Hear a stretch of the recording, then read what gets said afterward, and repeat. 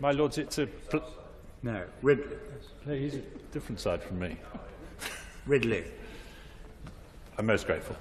My Lords, it's a great pleasure to follow the noble Lord Bilimoria as I did in the second reading and to answer some of his points. The noble Lord Newby didn't like it when I quoted the words of his current leader to him for some reason. And he said I should quote the words of my own party.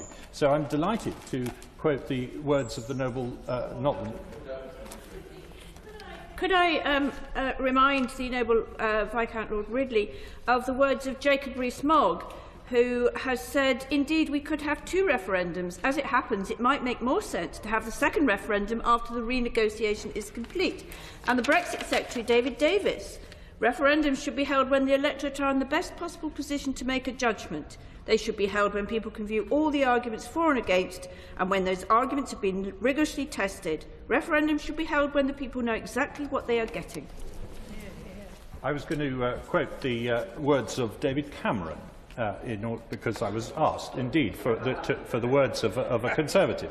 And what he said on the 10th of November 2015, after announcing the referendum, was, "It will be your decision.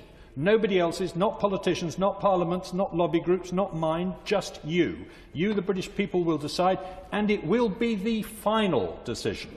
So to those who suggest that a decision in the referendum to leave would merely produce another stronger renegotiation and then a second referendum in which Britain would stay, I say think again.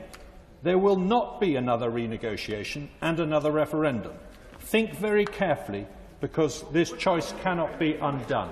My noble friend really must face the possibility that Parliament will take a different view, and in which case the government will do what Parliament says, or we're not in a parliamentary democracy.